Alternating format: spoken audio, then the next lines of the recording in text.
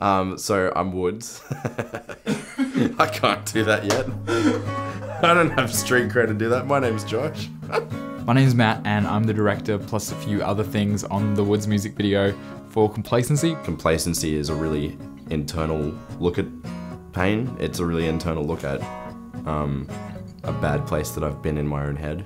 And I guess that we sort of tried to capture that internal pain a lot in the music video by representing two versions of me. It still could have been me. No more than 3 weeks had passed.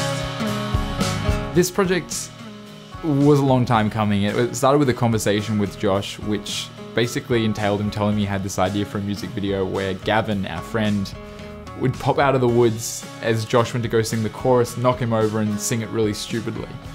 And that was literally the foundation for what started our talks with about the music video and getting it all sorted. I'm Gavin. I was the derelict, homeless version of Woods in the music video. I believe that's what I was. There wasn't much direction when it came to my character. I just know that I had to beat the shit out of him.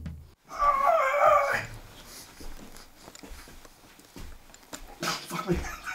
This is actually hard. That's good. Fuck you. Yeah, sweet. That's. Just let me hit you in the fucking stomach, man. It was absolutely fun. I did have a ball, a quick 3-day shoot, 2 for me. You know what? I've never been on a music video before, so it was kind of fascinating to watch Matt and Josh kind of work. They had an idea that they went and kind of made bigger, and I, you know, threw my 2 cents in here and there. But, you know, there was a scene that we cut out where there was supposed to be, you know, me Wolverining out of a spa, the spa was too small, so we had to adapt. And it was good to see how quick all 3 of us can be on our feet, to be honest. Same with the mushrooms, you know, bringing the mushrooms back.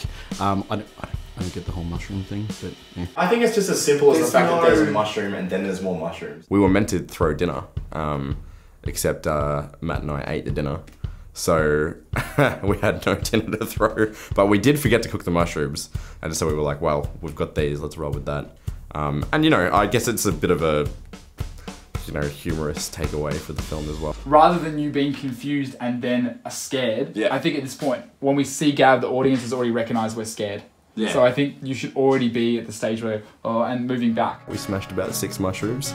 And we were running out and didn't have any backups, but I think we did pretty well. I sort of was able to piece them together and get them to hold their shape on the plate long enough to get the shot, so. Overall, I think the most important moment was when we kind of went out on day 1 for a bit of a location scout. Go for it. So we got some test footage, we headed back home, we put it in the computer and we basically put together a bit of a rough cut. And even though it was far from the final music video, it just gave us that first glimpse of what the final project was going to be. And that was a really important moment in time because it gave us that motivation and that inspiration to keep working on it for the next few days.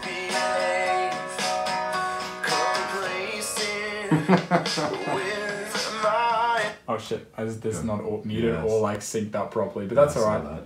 For me, the thing I'm most proud of with this music video is just the journey that we went on with it.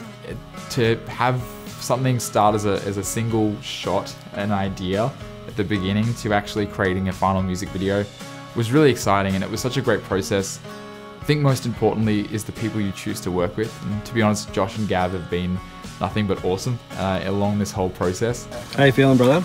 Pretty good. Yeah? I feel like we're getting this right. I feel like we're doing pretty good as well. Matty Q? Yeah, I'm pretty confident. Feeling good? This is great.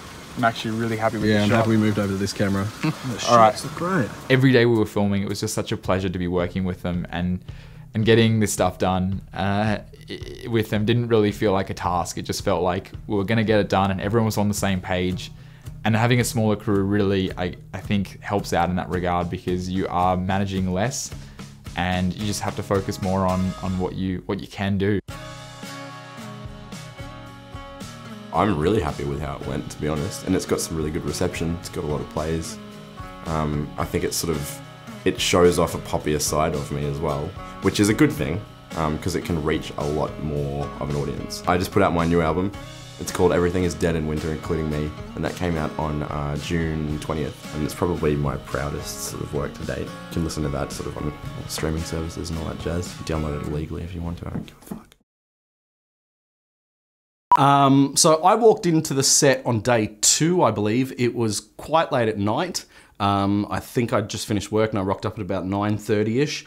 The smell of pizza was in the air. There was a beautiful fire that was lit. And I've walked into a very small cabin where Matt and Josh were just wrestling naked. It was crazy. I couldn't believe it. You piece of shit.